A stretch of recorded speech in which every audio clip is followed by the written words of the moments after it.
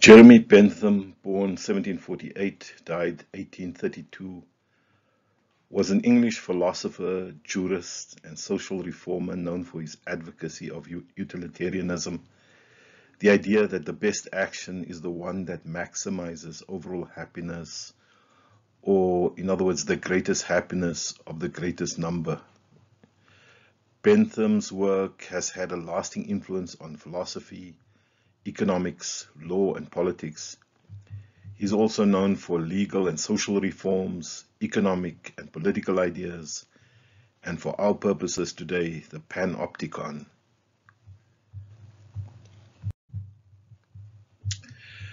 The Panopticon, conceived by Jeremy Bentham in the late 18th century, is an architectural design intended for institutions such as prisons, schools, and hospitals. The concept revolves around the idea of a central observation point from which all inmates or residents can be watched without them knowing if they are being observed. This design aims to create a sense of constant surveillance, encouraging self-regulation and order. As you can see from the picture, the central observation tower and the circular architecture of the prison system, so that every prisoner feels that they're being watched from the central cell efficiently by a single warden. So, key features of this Panopticon: the central observation tower, located at the center of a circular building. This tower allows a single guard to observe all inmates or residents without being seen. The windows of the tower are designed with blinds or shutters to obscure the guard's visibility.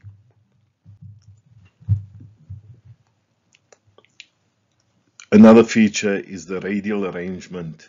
Cells or rooms are arranged in a circular fashion around the observation tower. This design ensures that each inmate or resident is isolated and visible from the central point.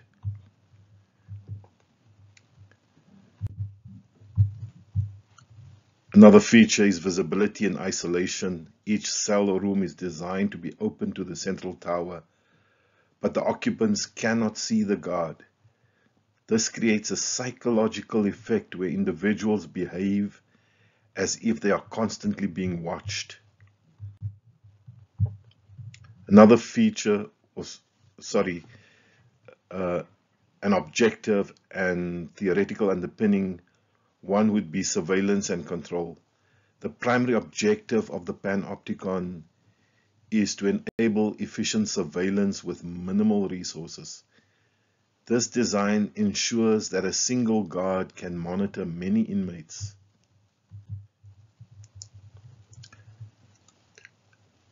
The other objective would be behavior modification.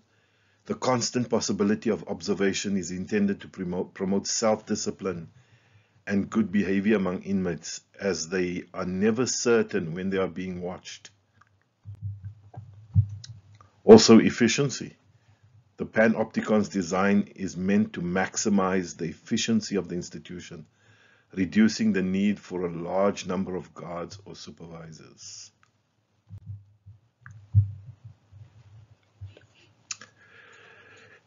So, while Bentham's Panopticon was never fully realized in his time, its principles influenced the design of several prisons in the 19th century.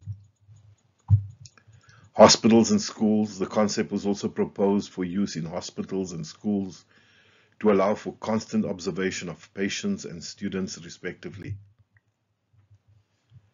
Then modern surveillance. The Panopticon has become a powerful metaphor for modern surveillance practices, especially with the advent of digital technologies that enable continuous monitoring.